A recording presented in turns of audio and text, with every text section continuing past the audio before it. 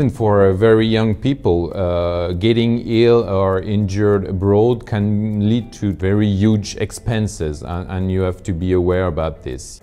The quality of the medicine is going up, but the prices are going up too. And you can imagine that in some African or Asian countries, medicine is the same price than New York. There are some private hospitals, for example, in Balearic Island or in Canary Island, where they try to increase the value of your treatment. When you're going to Austria, you are going to a ski clinic. Just a little injury on your knee, and you're on an operation table before you know that. And sometimes it's not necessary.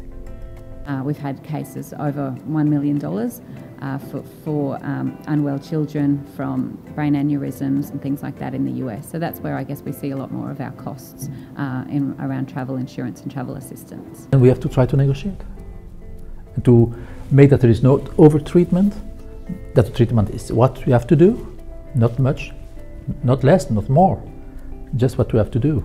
If you just send the patient to the hospital, it may cost a lot. So we have to be there.